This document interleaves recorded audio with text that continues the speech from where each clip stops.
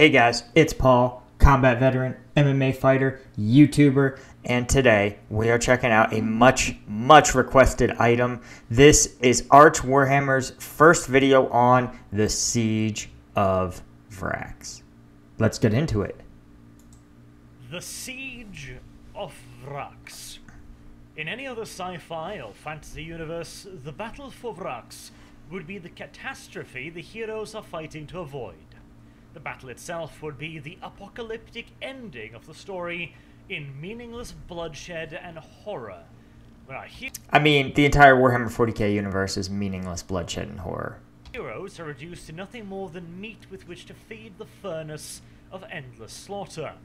In any other universe, the city undergoing a horrible siege and facing insurmountable odds might be compared with the plight of Gondor, or the fall of Osgard during the Ragnarok. The defenders are facing an enemy that possesses a complete disregard for their own lives.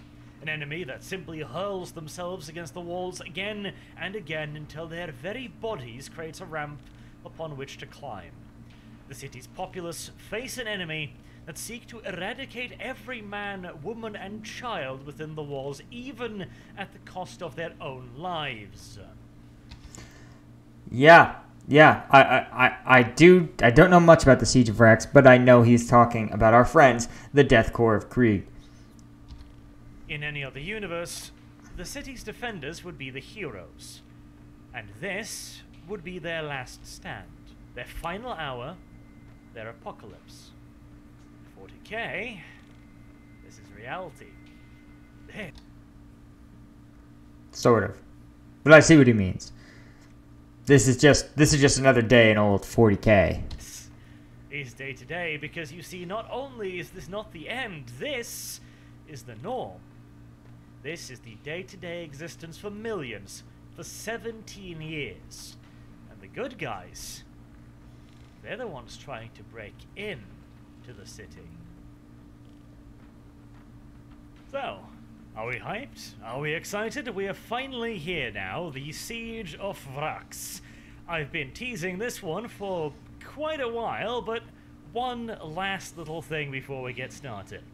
I would like to once again just thank everybody who's been watching my channel for the last few years, and my patrons in particular. This video series simply would not be possible without all of you guys, so once again, thank you all so much. And now, without further ado, let's get into the Siege of Vraks.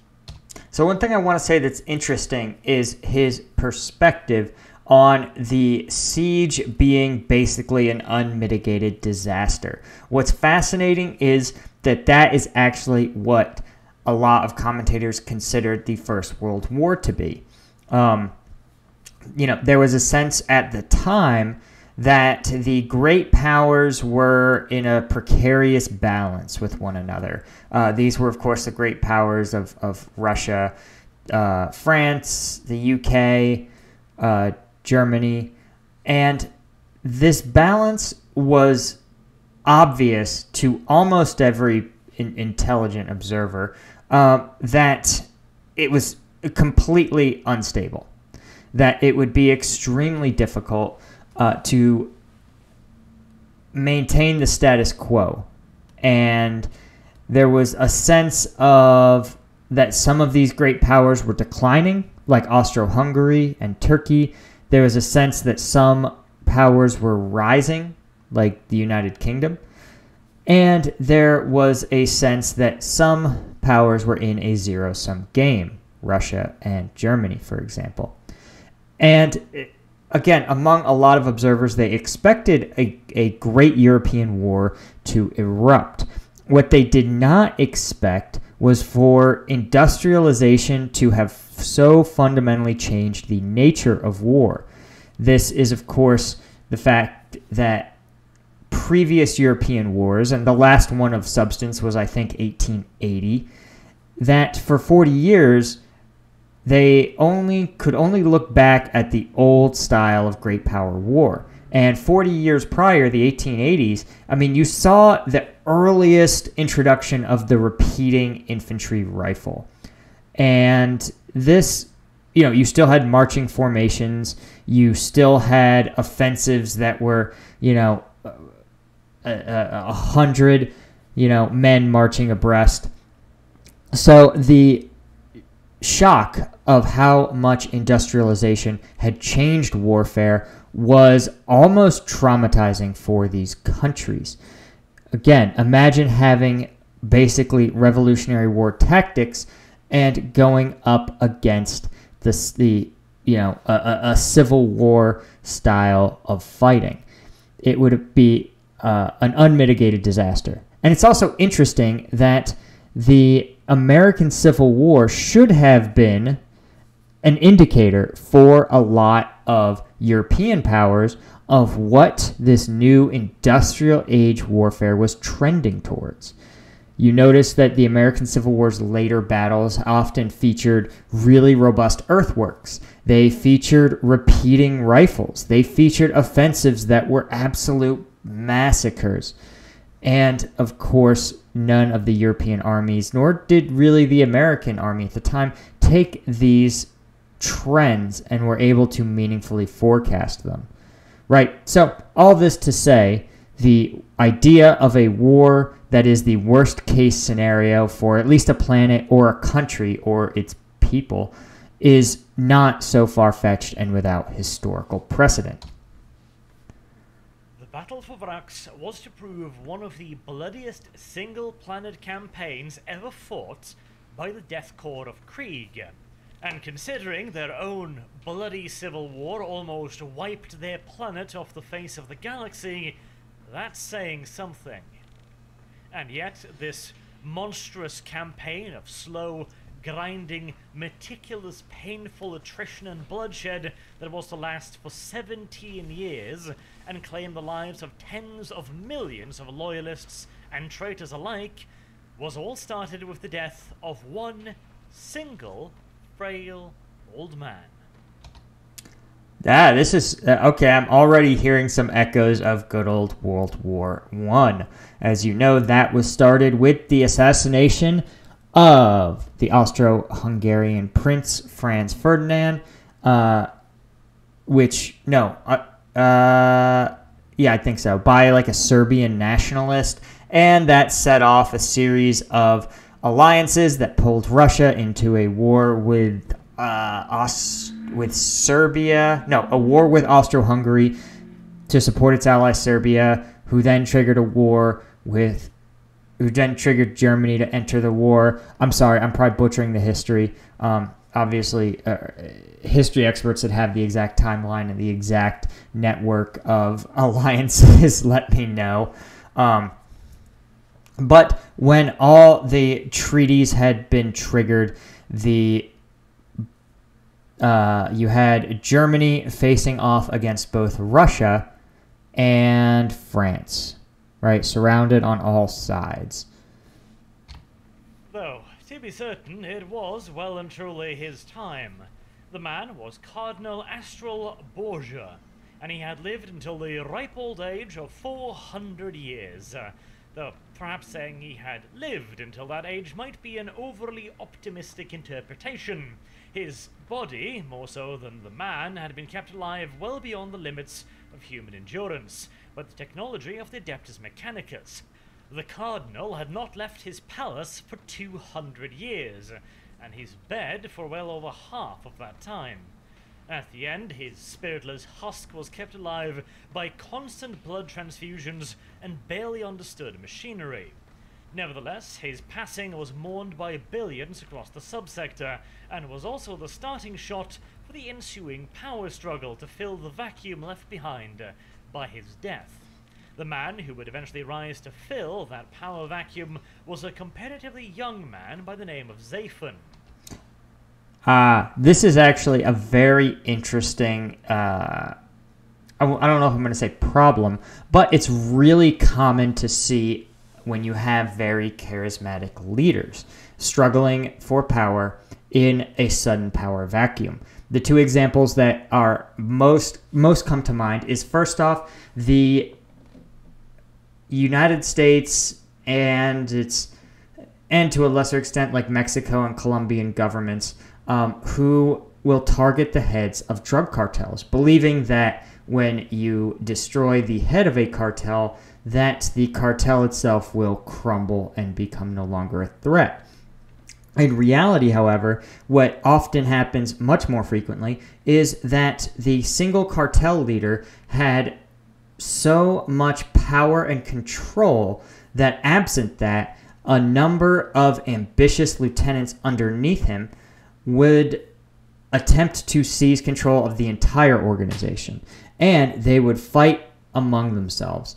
The result, of course, are usually horrific increases in deaths, shooting deaths, massacres, as these sides tend to shoot it out, trying to assert dominance and regain the empire that unfortunately just one single person, almost always a man, sat atop. The other, of course, classic example is the USSR after the death of Lenin. After Lenin died, of course, there were a number of competing figures that had been prominent in the revolution, and they all wanted to see themselves at the helm of this new Soviet state. However, the problem with both of these systems, the cause of the issue, is that without a proper succession plan in place, when the leader dies, you do not select for the best manager, you do not select for the person who is most like the deceased, you select for the person who is willing to do anything, cross any line to achieve power. Because as long as there is a place that your opponents will not go, that you will go, you can best them. And so the result, almost always, is that egomaniacs with zero regard for human life are the ones who win these power struggles, because they can do the things and go to the places that no other person with a moral code can. And you see the results. Again, the decades of horrific cartel violence in many of the countries where cartels are forced into chaos. And, of course, you see it in the bloody and horrific reign of Joseph Stalin, the person who emerged from that post-Lenin Soviet power struggle. A favored student of the old cardinal. Upon his elevation to the rank of cardinal, he declared he would go on a pilgrimage of the areas now under his spiritual rule, for he had never before seen the places or the billions he must now guide. The pilgrimage would take a full 5 years, stopping by the various imperial shrines of importance in the subsector. Along with him travelled what was, by Adeptus Ministorum leadership standards, a humble entourage of some 1,000 souls. Mostly preachers, deacons, servants, and the likes, including a personal bodyguard of Adeptus Sororitas, the feared and ever-faithful Sisters of Battle.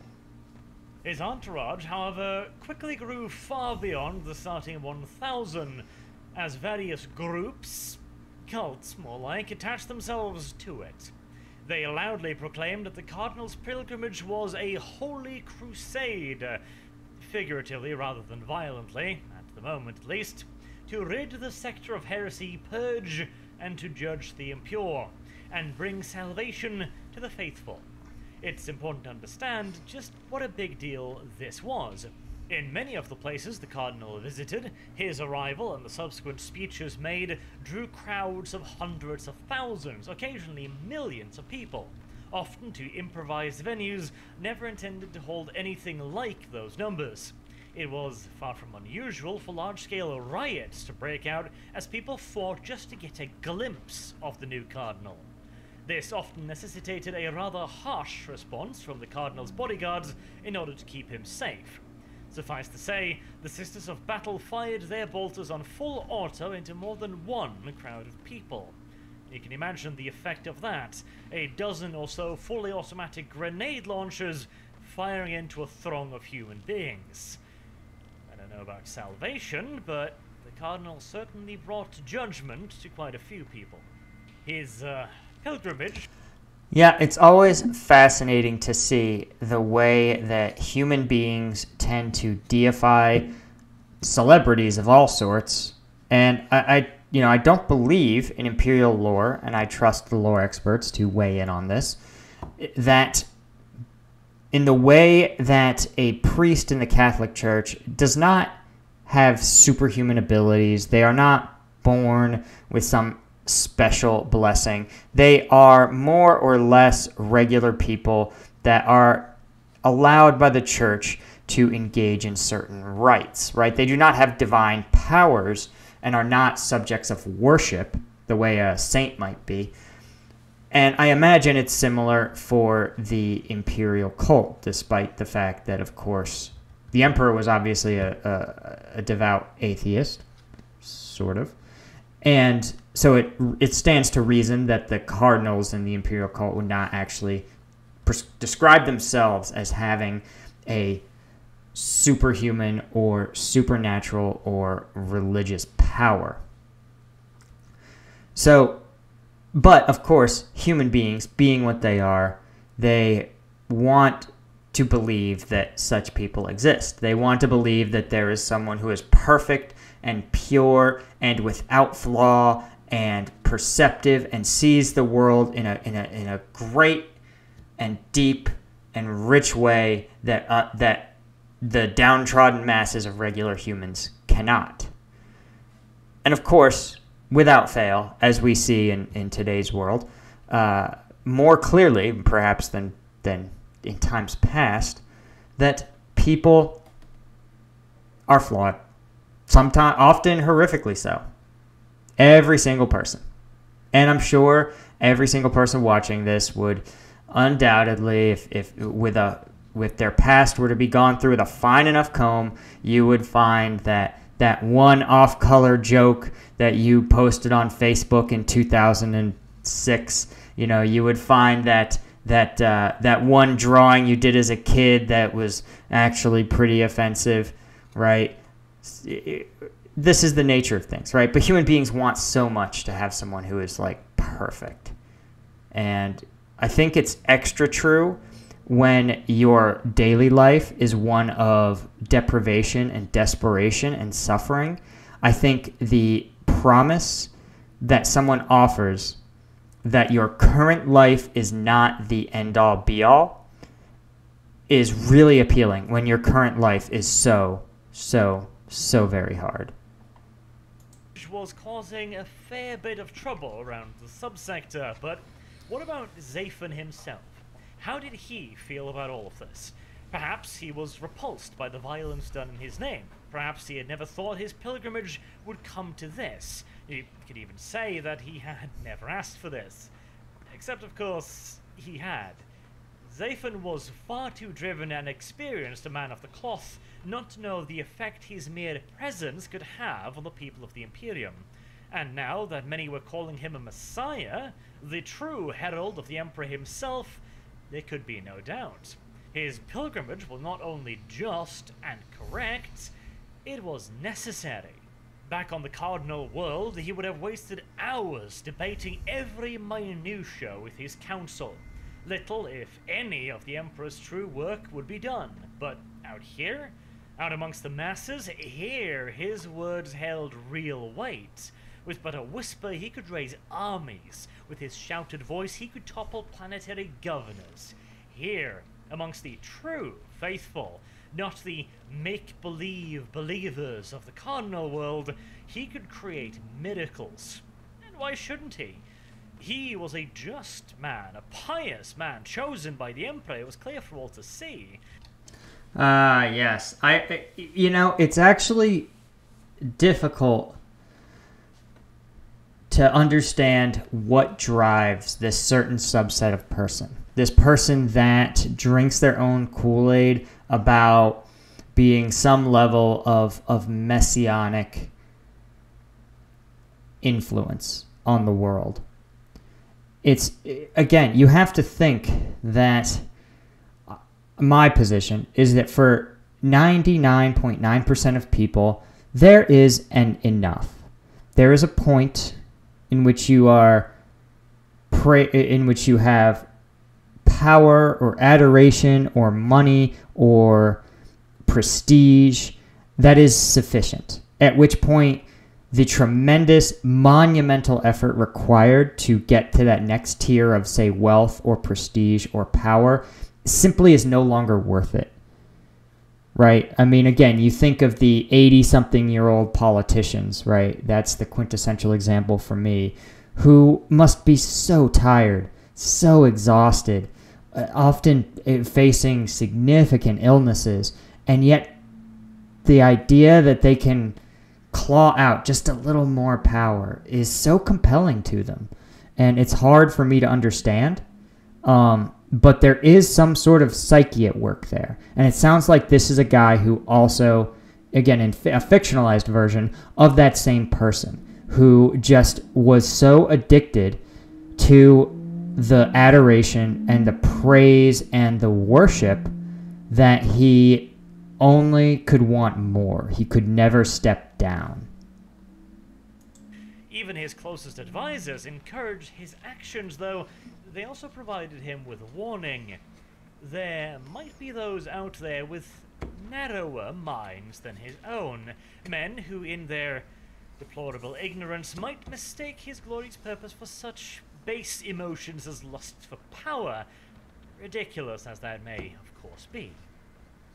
Nevertheless, it pays to be prepared, and Zaphon, now envisioning a glorious war of faith to sweep the whole sector clean of heresy, could not risk the interference of some close-minded inquisitor. How to prepare, though?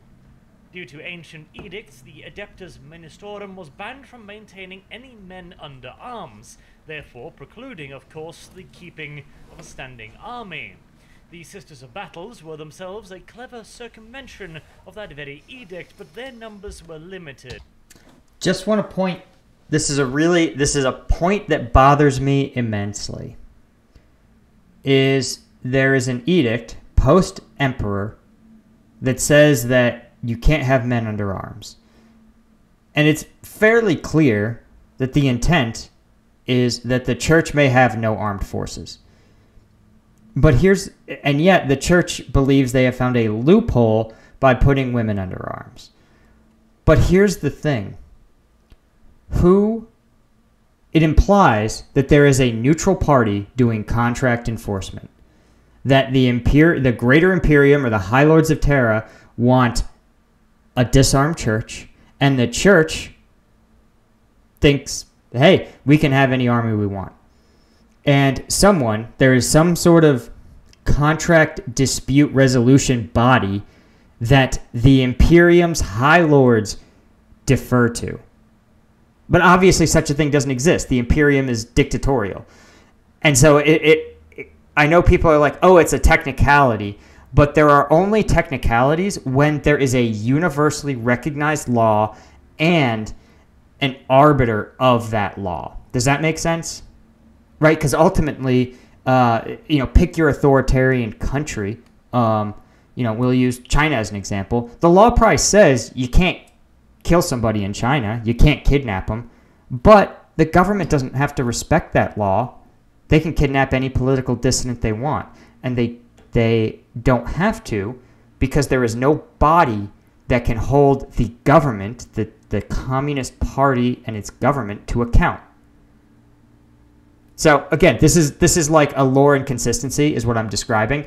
And the Adeptus Sororitas are a cool looking faction. They got that sick armor. But it's just a minor pet peeve that it implies the existence of something that doesn't exist in lore. And the Inquisition's resources were anything but. And it stood to reason, Zaphon's trusted advisors told him, that the Inquisition had already infiltrated his faithful hordes. There were always weak-willed individuals to be exploited by the nefarious agents of the Inquisition, and clear as day, as Zaphon's holy mission might be, there were always someone who were too blind to see. After all, had not the Emperor himself once been betrayed? The Cardinal's ambitions were too grand. He would have to take some precautions, and ably helped along by his most faithful advisor, Deacon Mamoon, he set about the creation of an inner circle, a group of faithful, fully vetted and appropriately surveilled at all times, lest any waver in their faith followers. And then, of course, this group, along with the Cardinal, would need a new home. The Cardinal world was not fitting for his grand ambitions. He needed somewhere secluded, somewhere out of the way, so as not to draw unwanted attention, but simultaneously close enough to be forever within reach of the primary worlds of the subsector and, of course, the Cardinal's own spies. Nay, not spies, but those who are of pure faith and whose presence would in turn ensure the continued faithfulness of their charges. Luckily, there was just such a place within easy reach, the world of Vraks. It was home to the massive basilica of Saint Leonis the Blind. Yeah, the inner circle concept is very interesting. So when authority or authoritarian figures take power, often the way these power struggles play out when they're not coups is that it becomes a competition, not to build your own inner circle, but some certainly do that, but to instead install loyalists into positions of importance, especially positions that carry the weight of, well, that carry political weight. These are usually the departments that oversee things like your police, your military, sometimes your justices, and by appointing loyalists to those positions, right, once you get a certain plurality of key positions, then, and you know for sure that the people around you will be loyal as their defining and sole trait, then you can effectively start to force out your opponents. Again, you control the Department of Justice, again, or your Ministry of Justice, or whatever your country calls it, then you can start to use it as a weapon against your political opponents. If you control the Department of the Military or the Army, then you can use that to purge people who are disloyal officers, even just generals whose loyalty may not be absolute, but who are a little too charismatic. So it's interesting to see that this person created his own inner circle separate from the existing power structures of his cardinalship. It's not the ecclesiarchy.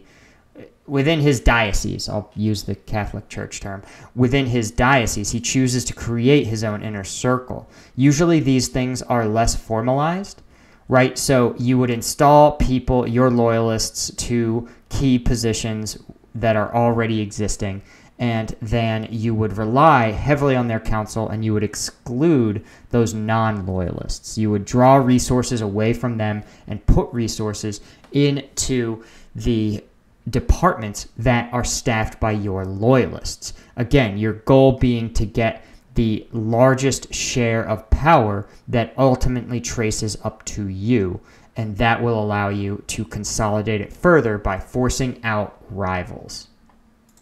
Martyred in the 38th millennia, the Cardinal would take up residence in the adjoining palaces to take a moment of respite and to organize the rest of his pilgrimage. Nothing could be more natural. He had been on the road for years, and it was about time for a quick little breather. And best of all, the world was an Adeptus Administratum world under the auspices of the Munitorum. The Administratum had always been a dreadfully close-minded and suspicious organization as far as the Adeptus Ministorum was concerned, and Zaphon found considerable delight in making his plans right underneath their very noses. To further enhance the subterfuge, he made all the proper arrangements. Vraks was, after all, an armory world, used to store the vast quantities of military material used by the Imperial Guard across the sector. To protect these stores, Vraks had also become a fortress world who had withstood several attempts to assault and besiege it in its long history. As such, it was quite obviously a sensitive world, and travel to and from Vraks was highly restricted. but the Cardinal had friends in all the right places. Besides, his position quite literally meant he owned the Basilica and all attached structures. Even if the Administratum wanted to prevent him to travel to Vraks, there would hardly be any sufficient reason to stop him or to deny the Cardinal's requests. Nevertheless, it greatly amused the Cardinal to undergo all the proper steps, even insisting on the vetting process, to make sure that everything was above board. Every successful test cleared boosted his self-confidence, and in his eyes, he was outsmarting the dull-witted drones of the Administratum at every turn. And finally, after all the formalities, all the procedures, and all... This is also very common. Calling in favors to get special treatment. And at the end of the day, any sort of vetting process is only as good as the people who are empowered to scrutinize it. If there's no realistic chance that you will, say, fail a background check, then there is, of course, no danger in receiving a background check. In fact, it politically looks even better to do so. And of course, if you are the Cardinal with hundreds of thousands or millions of very angry followers with a strong track record of being willing to do serious harm, then even the Administratum personnel probably understand that if they value their lives, they will allow this high-ranking, high-prestige official to travel to Vraks.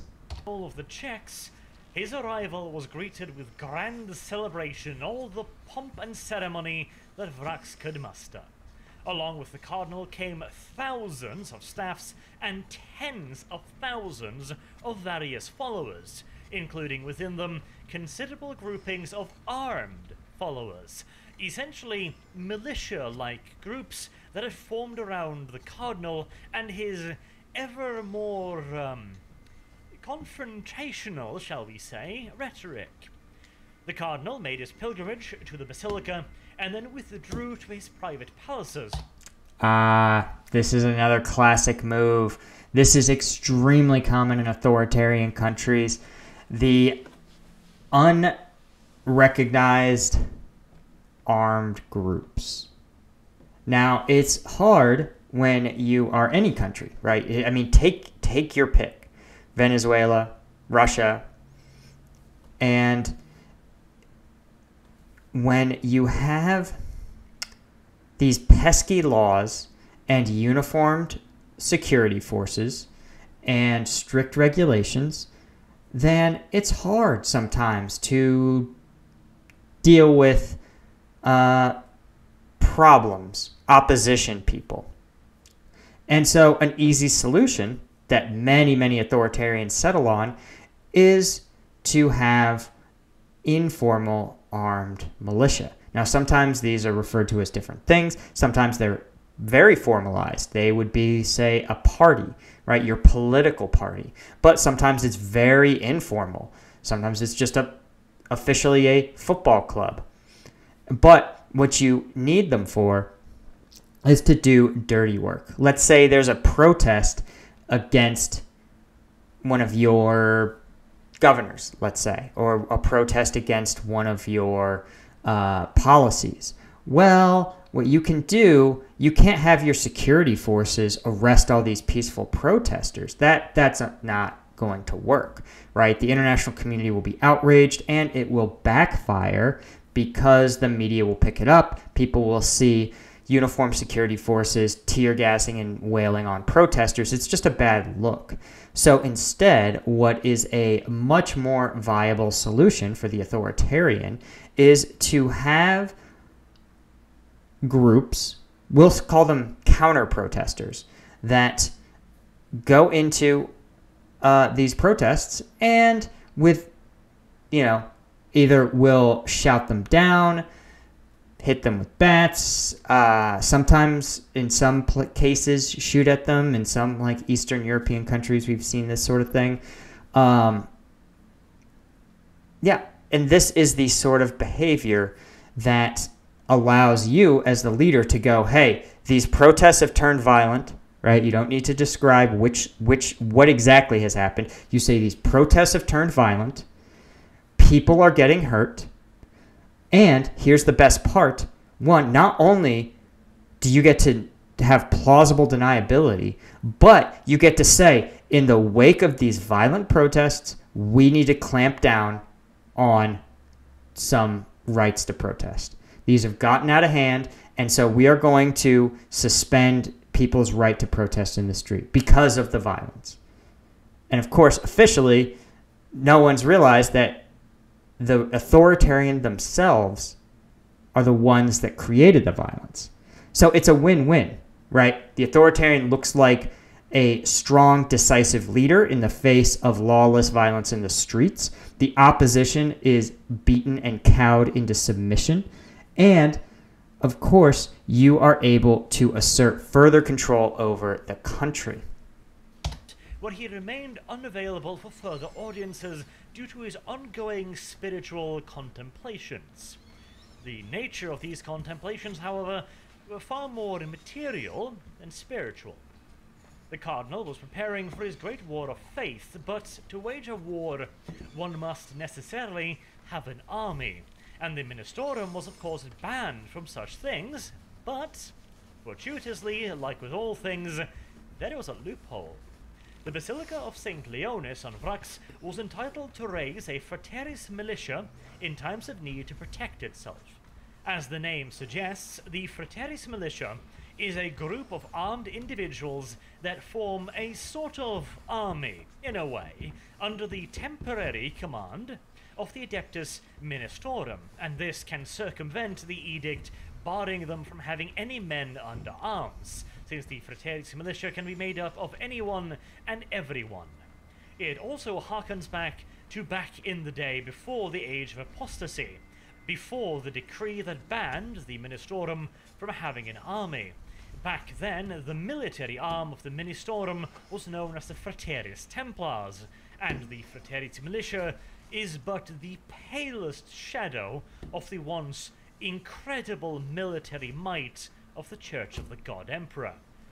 But one, of course, has to start somewhere, and a militia, whilst not necessarily an army in and of itself, was certainly a start, and there was no actual limitation or restrictions upon the size or composition of the Frateris Militia that the Basilica might raise in times of need.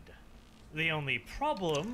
See, again, this is a loophole that makes sense, because clearly there is the larger Imperium, right, at the, let's say, segmentum level, that would adjudicate these sort of debates between the local ministorum, the local administratum, planetary governors, subsector rulers, right? There's almost certainly a robust dispute resolution process at the next level up.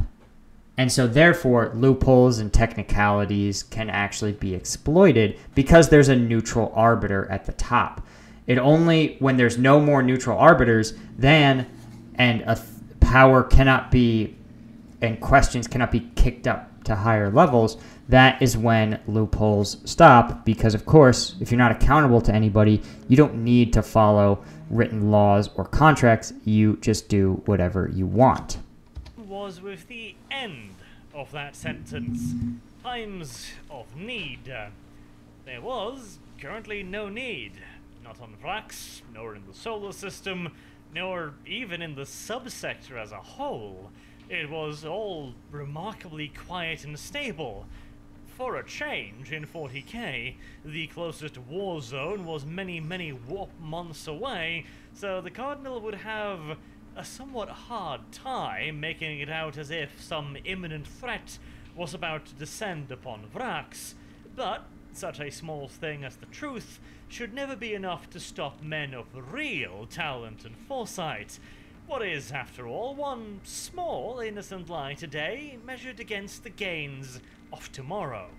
And so the cardinals, deacons and priests walked amongst the people and labourers of Vraks telling them of a great impending threat. Already, planets on the periphery of the system were falling to a tide of heretical monstrosities. Time was short indeed, and they had to take up arms swiftly in just crusade to safeguard their holy world. Soon, thousands had joined the Frater's militia, and many more joined the Cardinal's various other armed groups of followers. And this is interesting. So it's actually pretty tough to manufacture a real military threat out of whole cloth. But what's much easier, and in the current age of social media, extremely easy, is to manufacture people that hate you. Or, another way to think of it, manufacture the idea that there is a large group of people who want to destroy you. And this is easy to do because when you have any large enough group of people or category of people, there are always going to be one or two extremists, right? One or two, or, we'll say the bottom 0.5%, right? Which sounds like, the most extreme, again, 0.5 percentile, which means 1 in every 200 people. So if you're talking about a category of 1 million people, then you'll be able to point to actually, 1,000 examples? Something like that? 500? Right? So a category of 1 million people, you could point to literally a different extremist every single day for over a year. Pretty incredible, right? And that's how you can mobilize someone. And as long as every time you spread the rumor that these extremists are actually representative, that they are the only ones saying out loud the things that everyone in this given group actually believes, then that's an easy way to mobilize people who maybe already have these latent beliefs, right? Maybe they're already a little suspicious of this other, and then you tell them, you hold up these examples of the other's most extreme, most ridiculous examples, and you say, look at this, the other people, this is a typical example of how they think, feel, and act. And of course, nothing gets anyone worked up and loyal to your side like a good external threat. And so out of nowhere, you've taken something pretty innocuous, 1 million people who have no particular desire to harm anyone else, and you've found, and by using those fringe examples, you are able to create the perception that a different group of people are under tremendous threat. It's pretty deceptive, and this isn't a political channel, but there's actually there's a lot of evidence that this happens in a huge number of countries for various purposes, and it's pretty horrific every time it happens. Speaking of followers, Deacon Mamoon had persuaded the Cardinal to establish a true inner circle, a inner circle within the inner circle, because, of course, this one would be made up of only his most ardent and zealous followers. Rather than being made up of officials and priests, it would primarily contain the leaders of the various armed groups that had sworn themselves to the Cardinal.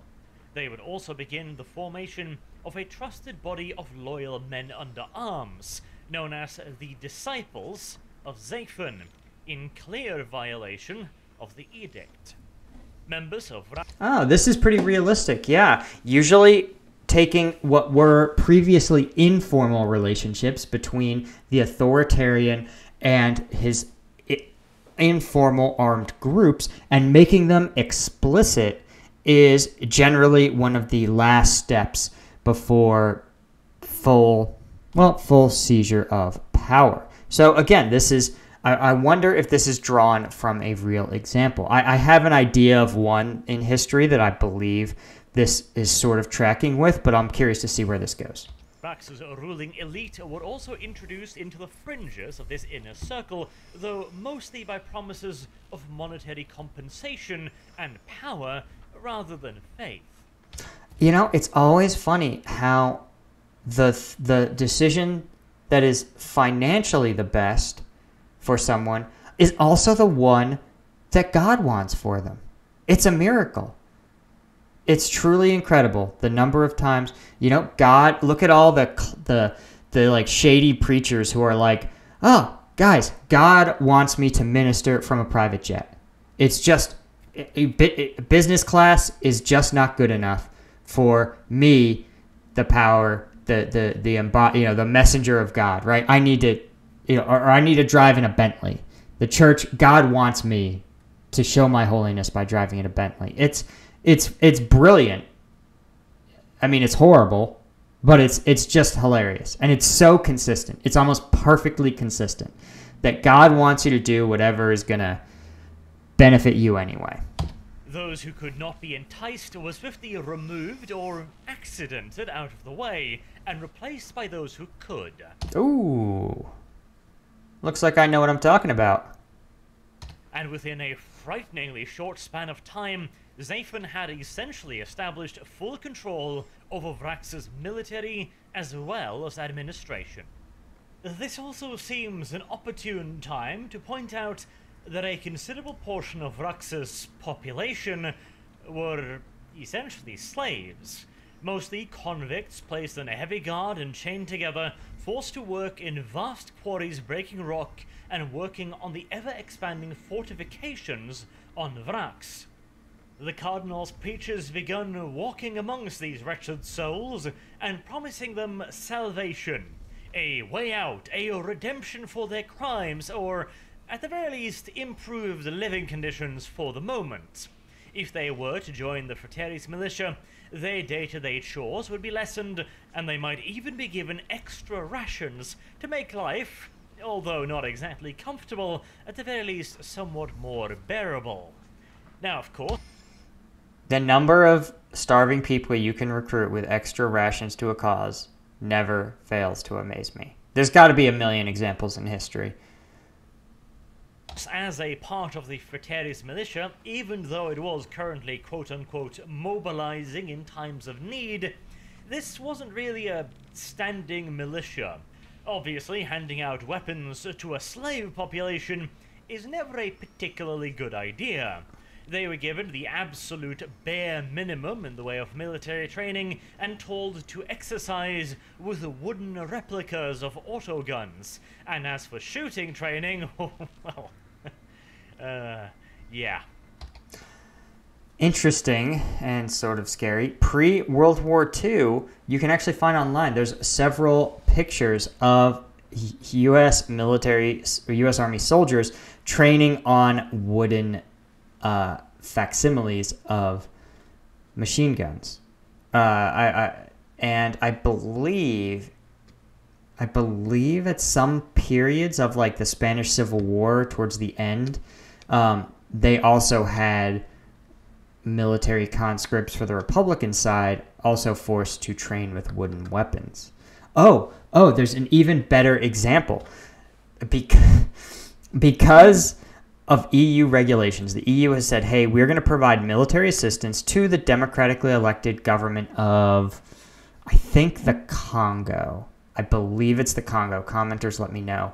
But because of the onerous burden of actually sending live weapons to the government, those trainers made the Congolese military, who are fighting a lethal insurgency. I really think I'm pretty sure I'm correct in the country, but if I get it wrong, commenters, please let me know. The EU cannot get them weapons for their trainers, and so they train on wooden weapons, despite the fact that, again, they're fighting a dangerous and lethal insurgency, and the EU thinks they're helping by sending trainers with no weapons. Of course, in this ineffective power vacuum, Russia stepped in, had their trainers provide much greater equipment, training, and, of course, are exerting their influence in the sub-Saharan African, subcontinent. Yeah. didn't happen much, let's just say. But nevertheless, the Fraternis militia on Vraks was growing exponentially and far beyond the remits of the treaty, considering there were absolutely nothing in the way of any actual threat anywhere nearby, and this rather swiftly got the attention of a certain imperial organization. Despite the Cardinal's misgivings, he had, for the most part, been flying underneath the radar so far. But the invoking of the defense treaty of the Basilica of St. Leonis, that had caught the attention of the Ordo Hereticus, the least tolerant of all the inquisitorial orders, and that is saying something. That makes them by far the blackest of all of the kettles in the cupboard, and they were particularly famed for their somewhat extreme solutions to various problems. In this case, this was a problem they had seen all too often before. A sheltered cardinal gets a glimpse of the real world, he escapes, however momentarily, from his gilded cage, and suddenly he starts getting ideas, delusions of grandeur, and thinks that he can change the world. And oddly enough, said ideas of worldly revolution almost always involves vast quantities of weapons and men trained to use them. You would think that at least one of these cardinals would simply decide to open a chain of soup kitchens or something, but no, armed insurrection it usually is. What did I tell you? Who wins power struggles? Who's going to become the powerful cardinal? The person willing to do anything to achieve that next level of power, right? All the cardinals that would open soup kitchens, they look at what they would have to do to win a power struggle, and they say it's not worth it. It's not worth it. Maybe they realize that this person they're competing with is kind of a sociopath and would kill them in a heartbeat. And they say, you know what, I'll just go back to my parish and I will open a little soup kitchen there, right? Again, it's only the people that will do anything for power that win. And that's why they ascend. And, as Arch pointed out, they always seem to raise armies. Granted, the Cardinal hadn't technically made himself guilty of this yet, but he was clearly heading in that general direction, and the Ordo Hereticus is not an organization overly fond of taking chances, nor are they particularly famed for betting on the better nature of mankind. And so, orders were issued to ensure that Cardinal Zaphon would never make the ultimate mistake, and they would ensure this by cutting his reign somewhat short. The irony of it all is, of course, that up until this point, the Inquisition hadn't really paid too much attention to the Cardinal. It was only when he began taking countermeasures directly against them that they started paying a particular interest in his activities. It's always an interesting perspective, because people love to talk about how full of suffering the Warhammer 40k universe is, and it's definitely true.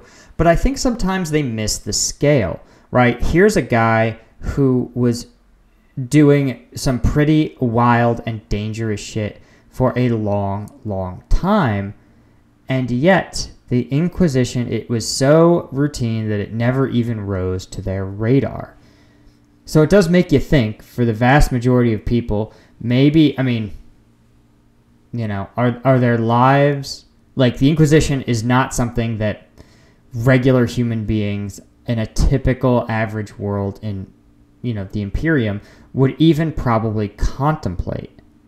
Right, you could probably start your own tiny religion if your world was obscure enough and you kept it on the DL enough, and the Inquisition probably wouldn't give a crap about it.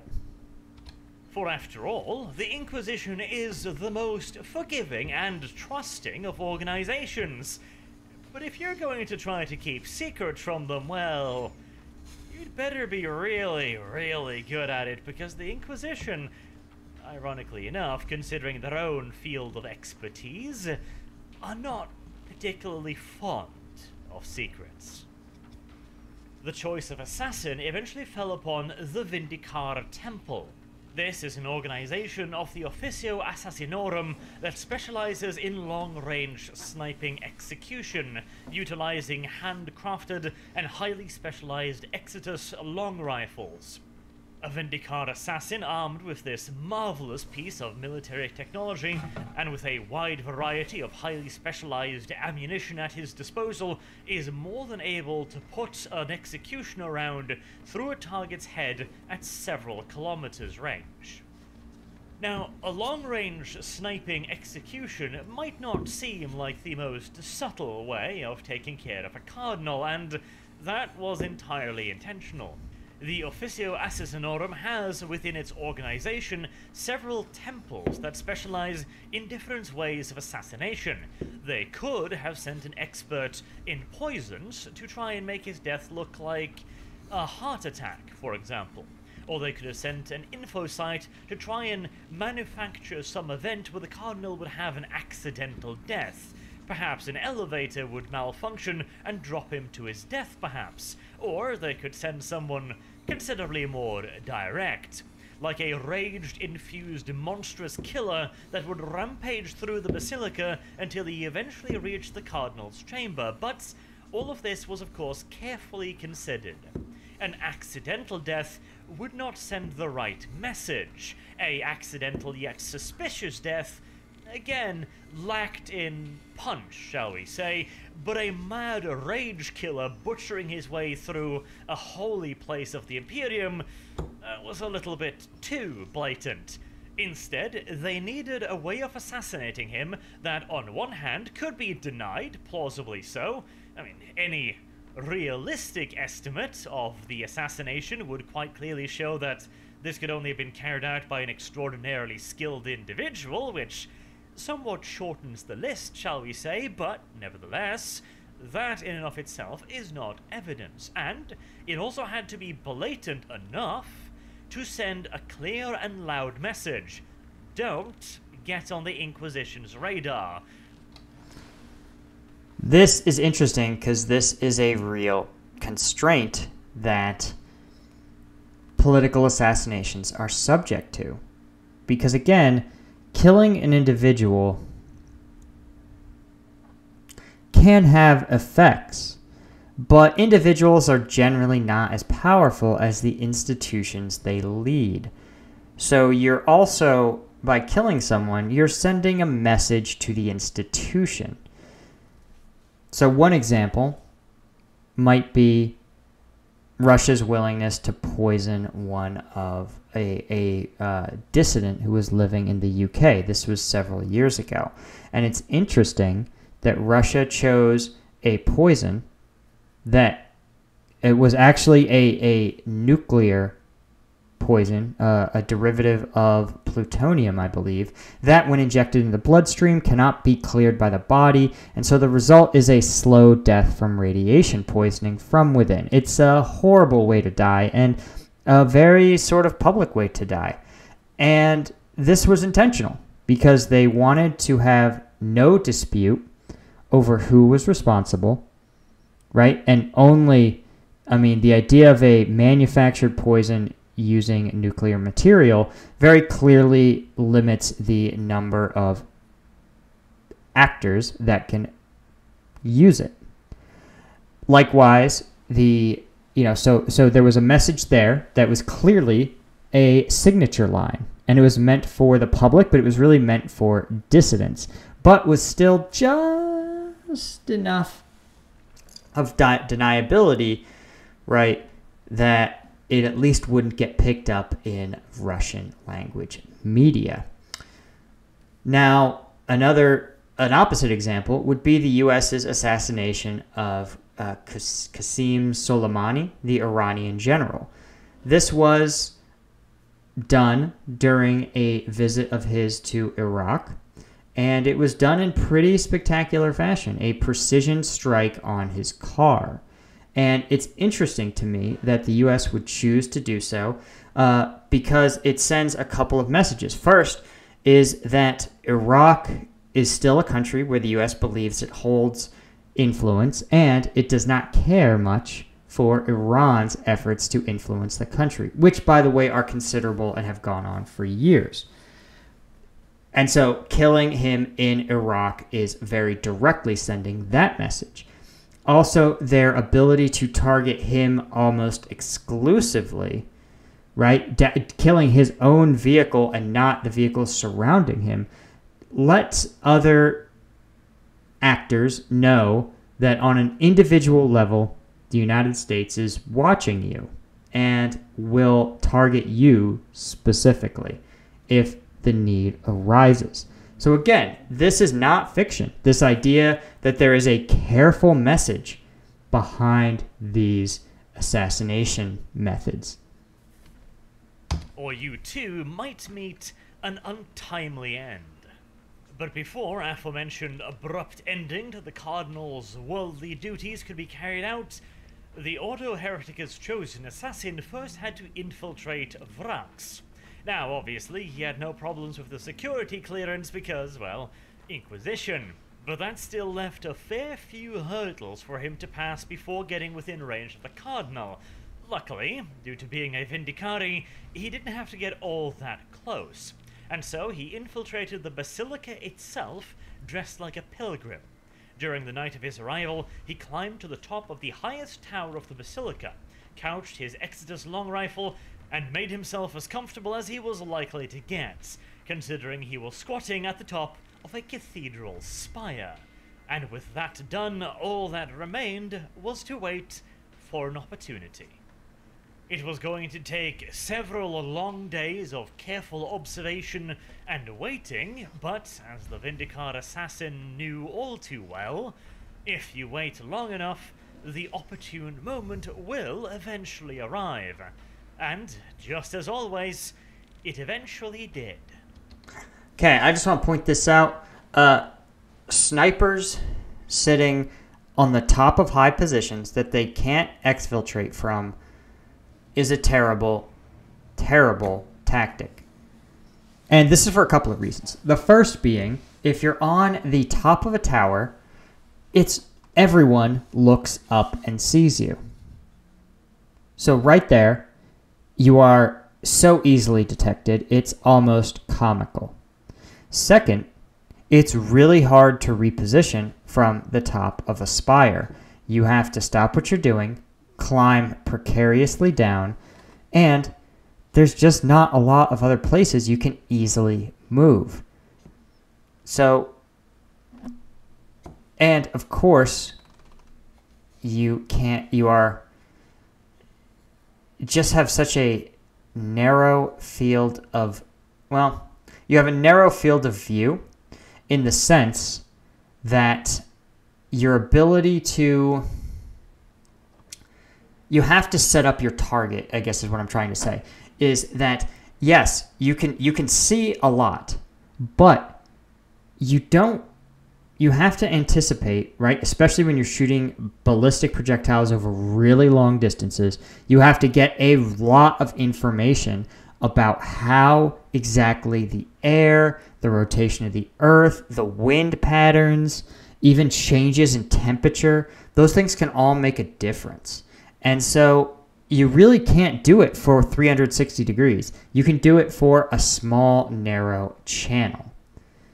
So again, I'd be curious to know how this guy stayed concealed for days on the top of one of the most spectacular basilicas in the planet. It doesn't make a lot of sense to me, but again, it's a work of fiction, I know, and who knows.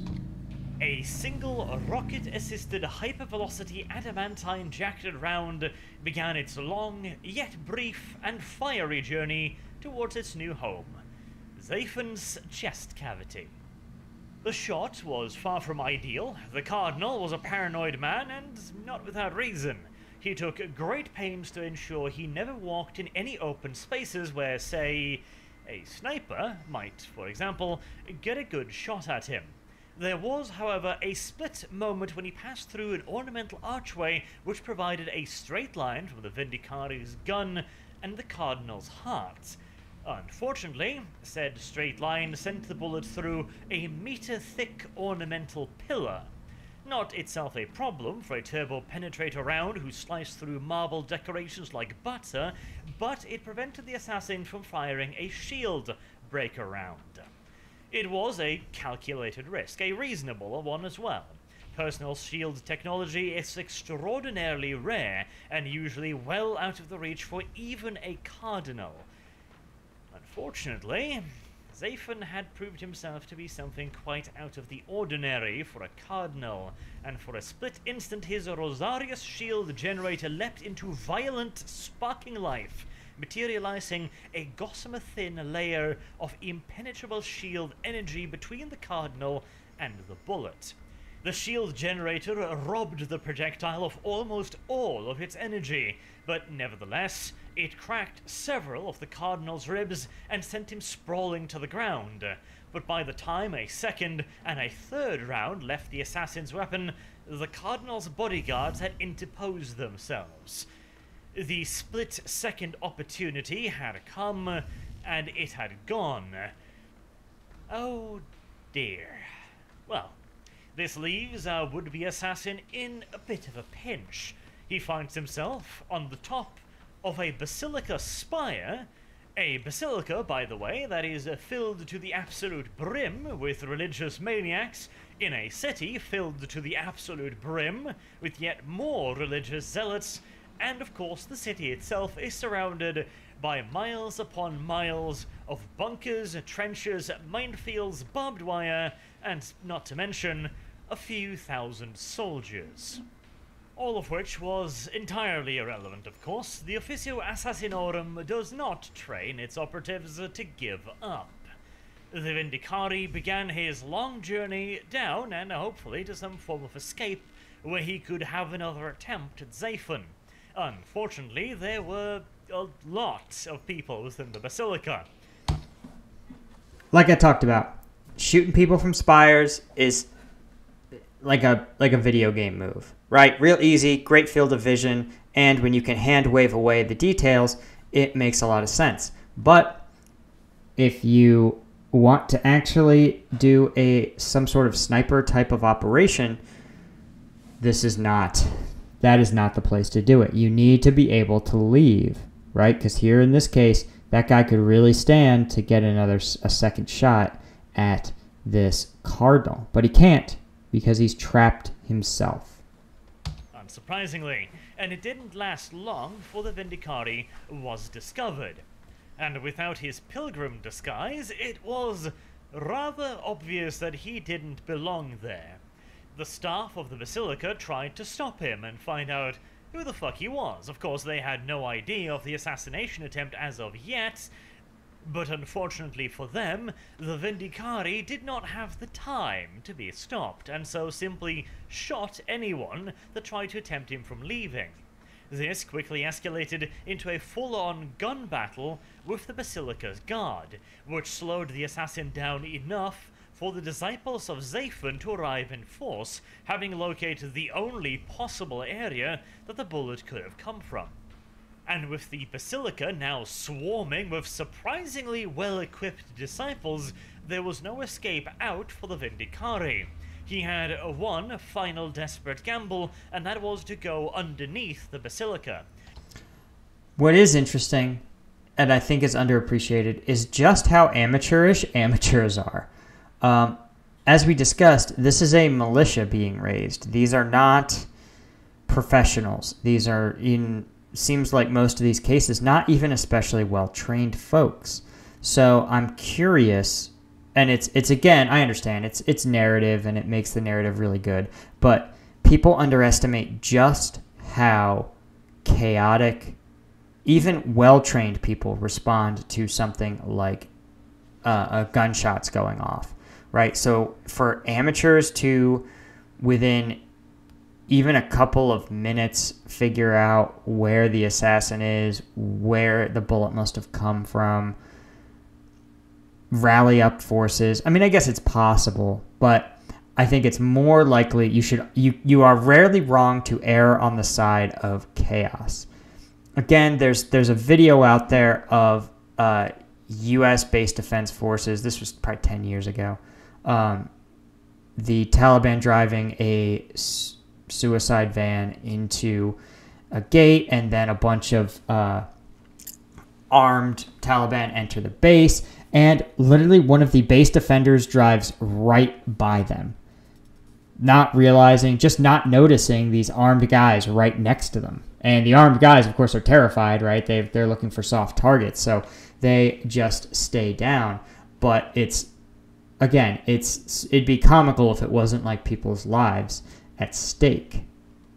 Deep into the catacombs, hoping against hope that there would be some form of escape path that he hadn't previously been able to identify. Unfortunately for the Officio Assassinorum agent, the Inquisition had been as effective as they always were. They had identified all of the potential escape routes, and none of them were in the Basilica's catacombs.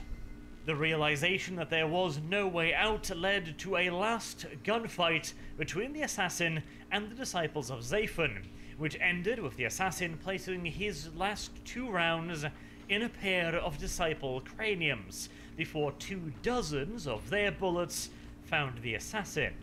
The Vindicari's mangled and abused corpse was shortly thereafter paraded through the streets of the city for all to see, as evidence that the enemy had finally arrived. The insidious taint of which the preachers had so vehemently spoken was now clear for all to see.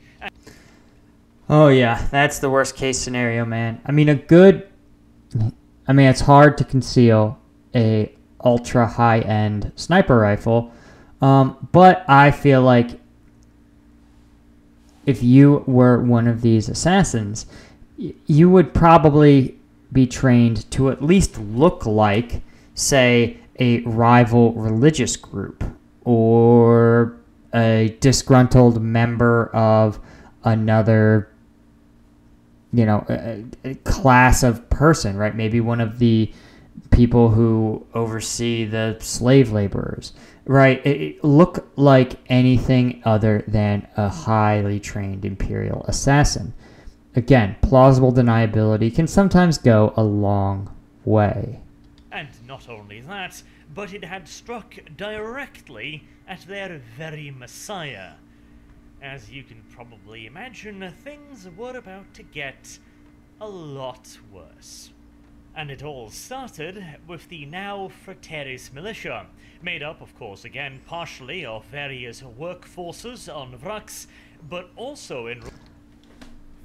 Alright guys, we are actually at almost an hour. This is taking a lot longer than I expected. I didn't think that I was going to have quite this much analysis on just part 1 of the Siege of Vraks. But this is really interesting, and whoever wrote the lore for this definitely fleshed it out, definitely drew so much from the actual history that this is absolutely something I want to finish out. So I'm going to stop it there. Guys, please be sure to check out the merch store. I've got it hanging up back there. You can kind of see it. I've got a whole bunch of cool stuff for sale, and it's the best way to support the channel. Of course, be sure to comment down below if you think I missed anything, or if there's other parts to the Siege of Vraks that explain some of the confusing parts about this sort of prelude. And check out the second channel. Be sure to follow me on Instagram. And until next time, I'll see you guys later.